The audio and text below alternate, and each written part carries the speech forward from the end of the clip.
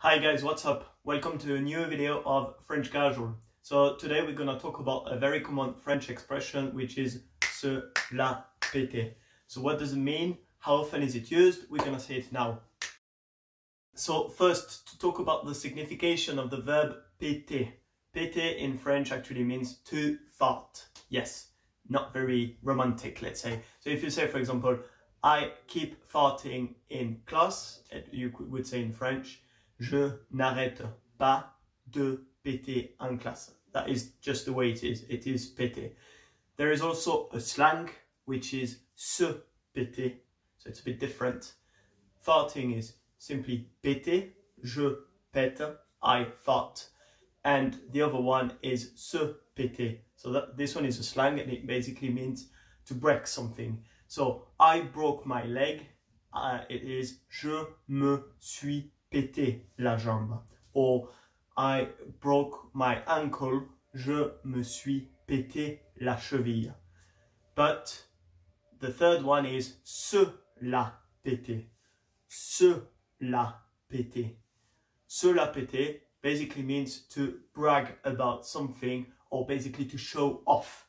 And that is something that is used very often in France. So for example, if somebody says, je me la pète, it basically means, or il se la pète, it basically means he keeps bragging about it, for example. So, se la péter, where does such an expression come from? That is actually very weird, right? So it actually comes from Quebec, and back in the 19th century in Quebec, men used to snap their suspenders against their chests, and that would obviously make a noise which was basically called ça pète. Basically, ça pète, that would mean it makes a noise. So they were basically making their suspenders snap against their chests. And this is something they used to do when they were proud or when they were bragging about something. So this is where the expression se la péter theoretically comes from. So just a few examples to show you how to use it. So basically you could say, oh, this guy keeps showing off. This guy at school keeps showing off, and it's very annoying or it's very irritating. So you would say, ce mec, il n'arrête pas de se la péter. So he doesn't stop showing off, and he doesn't stop showing off for nothing, and that's super irritating. Or you could say, my friend started a company that became very successful and he doesn't stop bragging about it.